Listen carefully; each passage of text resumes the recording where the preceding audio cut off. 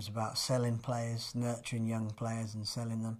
We had to, unfortunately, get rid of the old guard, if you like, and the players that were maybe lacking a little bit of mobility or wasn't an asset to the football club, because the football club needed to survive, it needed to be sustainable.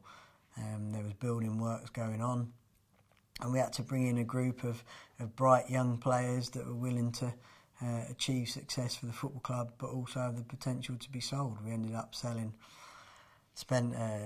we brought in Johnson Clark Harris, I think, for £4,000, sold him for £400,000.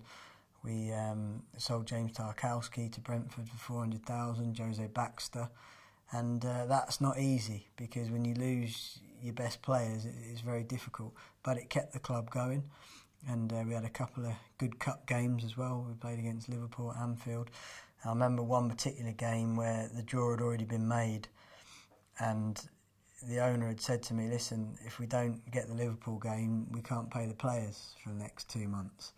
And it was a cup replay, but the draw had already been made, and the winner was playing Liverpool, which was worth, I think, somewhere between 400,000 and 600,000, the game at Anfield. And I never felt so much pressure in my life to get that win. We went 1-0 down, I think eventually ended up winning 4-1 at Mansfield, and got the Liverpool game and secured the short-term future of the club. So people forget down at those type levels, money is tight, and particularly cash flow is tight.